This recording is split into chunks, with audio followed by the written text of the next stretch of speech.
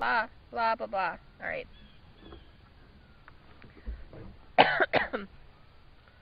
um, go. Alright. Alright, you have just tuned in to Genderqueer Chat. The time is 7 o'clock, which means it's time once again for me to fill in, and this time I'm with someone. My name's Sigflup. My name's Ricky. And you're watching Genderqueer Chat.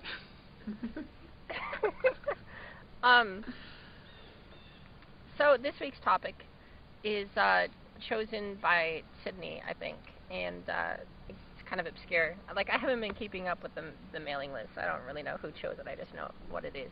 But this week's topic is tell us how you got into, tell us how you first identified with genderqueer, how you found this label, and also what you do for fun. So I'll go first on the first point. How I came into being genderqueer. Well, I think I actually talked about this in a couple of videos ago, in a few videos ago. When a number of years ago, I forget when it was, I think it was 2005, I think it was when I was actually still dating men, which was a while ago, but, not 2005, I must have been like 25 or 24, I forget. I identified as queer. I separated myself from gender, just without even thinking about it. Just unconsciously, I would alienate myself and feel alienated from anything that was gendered and anything that girls this and boys that. And I knew I was different from that, but I haven't quite vocalized it or thought about it or realized that there was a label for me. And so I was hanging out with this group of people, and one of them, I forget their name, and I don't think they even live here anymore, which is unfortunate because I'd like to talk to them. But one of them identified as genderqueer, and that's what they said, that they were genderqueer. And my immediate response was to think, well, that's kind of obscure. But below the bit of me that thought it was obscure, a little bit deeper, I understood, and I came to see myself as that word, as genderqueer, a few years later. And now I use it all the time. And now I'm very genderqueer. And so that's how I came into it. How did you come into it, Ricky? Well, I think it's interesting that you said you sort of subconsciously separated yourself from gender, because I definitely did the same thing. And I was always, when I was a kid, somebody tried to gender me, I'd get kind of grumpy and be like, I don't want to be a girl, don't make me into a girl. And then when I was a teenager, I would have sort of talks and debates and stuff with people about, you know, gender and qualities of various people, you know, gendering things. And then at one point, I kind of realized that this was probably me, that it wasn't everybody. Like, everybody didn't necessarily feel the same way that I did. And so I got on Google, and I found the term genderqueer, and ever since then, that's how I've identified. Yeah, cool. I assumed it was everyone else as well. And, you know, perhaps it is, and I still haven't convinced myself that it isn't everyone else. Perhaps it is a little bit, but not as much as me. Mm-hmm.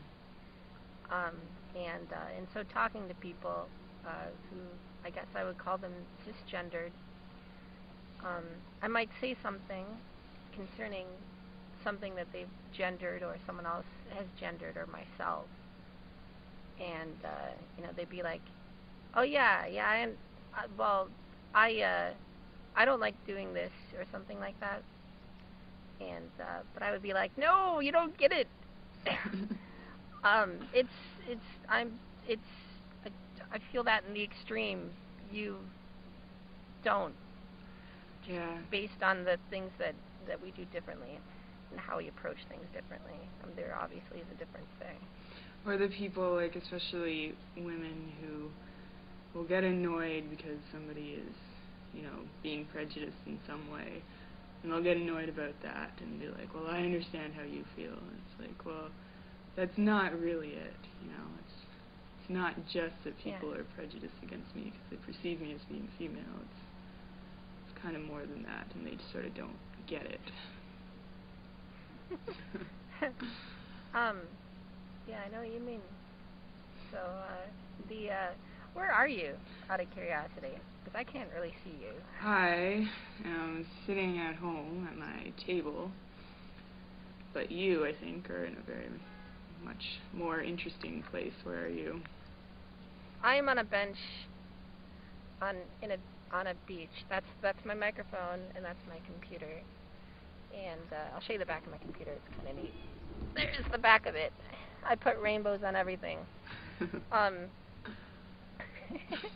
So there it is, with this little fisheye lens. And my legs are asleep, actually. I've been sitting here for too long, so I'm looking forward to getting up. But so the second part of the question was, what do you do for fun? I watch America's Funniest Home Videos. And if it's not on TV, because they're on TV like, you know, a few times a day, but if I feel like watching it and it's not on TV, I'll go on YouTube and watch America's Funniest Home Videos on YouTube. That's funny. It's cool that you admit that you do it, because I do too, but I feel guilty, quite frankly. Yeah, I kind of feel like a jerk because the ones that are funniest to me are the ones where people kind of crash and maybe possibly hurt themselves. So if Tommy, the person who dove into the pool or whatever, or decided to crawl in the garage like they were Spider-Man in his Spider-Man suit at a kid's party, which was one of them that I remember, if it's unclear whether they died or not, this is funnier. No, that's just sad. Then I worry about them. But if they're like clearly going to be okay, you know, then it's funny. The thing I really like about America's Funniest Home Videos is the predictability of it. Like, you kind of, like, 3 seconds into it, you know what's going to happen. And it's still funny when it does happen. Yeah, exactly.